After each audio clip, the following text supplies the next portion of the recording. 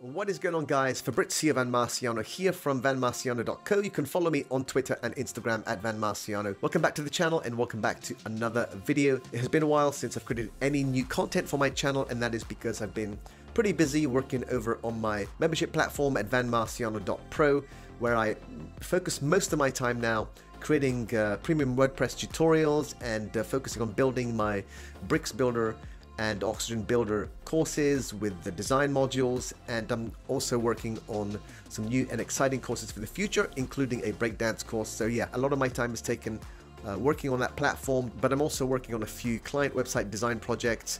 I'm traveling as well, and I'm working on my music business. It is the summer, so I have to kind of balance my time with all of my online businesses. But anyway, hopefully I'll find some time to create some new content for my channel.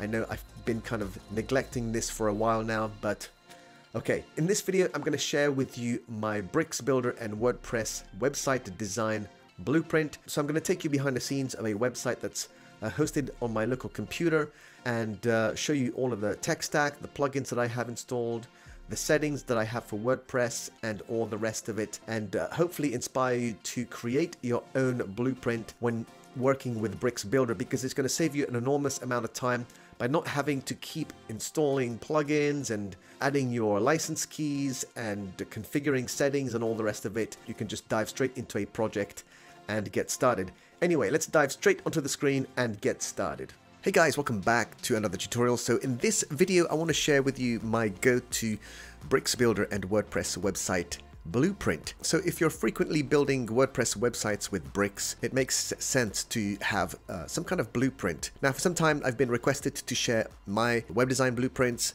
So yeah, in this video, I'm going to go right ahead and give you a tour of my WordPress website stack when it comes to creating websites with bricks. I am working on a similar video for Oxygen Builder, and I will link to it in the topic notes for this video. All right, so first of all, here we are. I'm inside the admin area for my Blueprint Bricks Builder website. And if I just very quickly slide my screen here. So I'm hosting my website locally using the local app. Now, usually I will have my blueprints listed here, but most of the time what I tend to do is, whether I'm using bricks or oxygen or breakdance, I tend to duplicate a project here. I can just come up here to these three little dots, and where is it now? So here we go, clone site. I can just go ahead and clone the site as long as I have all of the basic elements, plugins, themes, and various other settings added to that site. So let me just go back to my Blueprint Bricks Builder website here and go through. First of all, let's navigate over to the plugins and install plugins. And I'm going to show you very quickly what I have installed here. So this is a general setup. I have the Cookie Yes plugin, G-Translate, Independent Analytics, Rank Math SEO, and WB Codebox 2. So those are the main plugins. Now, I tend to have a few more than this if I need them. The ones that are missing here are WP Grid Builder and also Pioneer Forms, depending on the conversion needs of the site. Now, that is a premium plugin, of course, but since Bricks Builder has its own native form element, I tend to use that most of the time. For selling online, now I've designed and deployed countless online selling websites. For these, I will usually add the following plugins. So WooCommerce, which is free, Shortcut and Shore Members, and also LearnDash if I want to add an online course to the website. As some of you may know, as a freelancer, I specialize in designing and building holiday property booking websites, brochure websites. So in those cases, I will use the following plugins, which include Jet Engine, which is a premium plugin,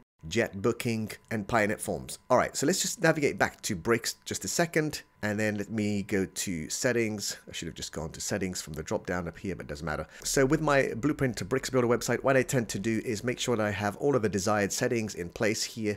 So I'll just go through all of these tabs and make some subtle changes, not a great deal. And then I'll just save everything so that I don't have to keep coming back to this and making those changes each time I start a new website project. In any case, each project is going to be different anyway, so I'll always come back here and make any changes if I need to. So I want to talk a little bit about class presets and variables. So if I head over to my pages here, all pages, and I have a simple page here for the front page. Now, usually if I'm doing a one-page website, that is all I will need to have. So if I just click on Edit with Bricks here very quickly, and then I'm going to quickly navigate over to Settings and go to Theme Styles. And so I will create a main theme styles, and of course the condition is going to be set to apply to the entire website. But for things like the element section, I tend to have the padding added to this for all of my sections.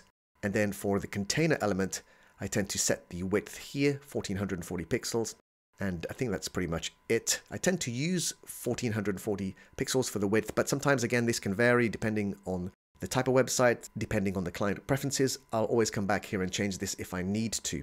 So I think that is everything else. I don't really change much in here, okay? So I'm just going to quickly navigate back to the WordPress area and show you something else here that I have. So if I navigate down to WP Codebox and click on this, now I use WP Codebox because I can store a lot of code snippets in the cloud, and then I can just download them into a website if I need them. So as you can see here, I have two files, my fluid typography, which is some custom CSS, and then I have my utility classes here, which isn't a great deal because I tend to use custom classes and variables inside of bricks. I manage all of those inside of bricks. So the other thing that I would do is also create an additional style sheet for all of my main CSS if I'm going to use any CSS in a project. So let me just jump back into pages. I want to jump back into bricks here very quickly, edit with bricks.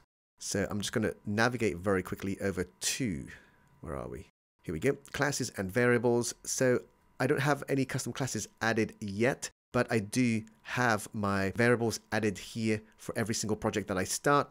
I have some variables for spacing, colors, and shades. So I can just come back in here. For example, I can come back into colors here and change my primary, secondary, background colors, neutrals, rating, text colors, heading colors, etc. And for the shades here, I have primary, secondary, and neutral colors. Neutral variables for various shades here. And again, for spacing, I have everything from extra, extra small all the way to extra, extra large. And so yeah, I can change the values in here if I need to. But for the most part, for most projects, I don't tend to change the values in here unless I really need to, but I do make changes to the colors and shades for sure. All right, so that is basically all of that in a nutshell. Now you might be wondering about responsive grid layouts. I usually create the page layouts as I go along with the rule of creating the layouts first before styling any of the elements. But again, this depends on the project's scope. If it's a one-page project, the process will be fairly simple. Multiple page projects require a little bit more planning ahead. And so yeah, and as I said, I heavily rely on the use of CSS variables to manage colors and add consistent spacing between all of my elements, containers. I use variables as well there. So there you go. Now I will have a bunch of links to various content on vanmarciano Pro, where you can find code snippets, pre-styled classes that you can add into your Blueprint website if you're thinking about setting one up. And once again, I'm using the local app here. As you can see, we can just create a local WordPress install, add all of the plugins that you need, and make all of the settings, add all of the license keys that you need if you're using premium plugins. And you can go right ahead and get everything set up. And then of course what you can do then, you can come up here to these three little dots, and you can come down here to save your installation as a blueprint so that you can use again. And how you do this then, when you start a new project, you can come down here, as you know, click on new project, and you can create from a blueprint. Click on this, continue, and then you can select the blueprint that you have available. Okay, so let me just come back out of this very quickly. Let's go back to edit in WordPress. So yeah, I tend to add all the pages that I need, usually just one page if it's going to be a one-page website.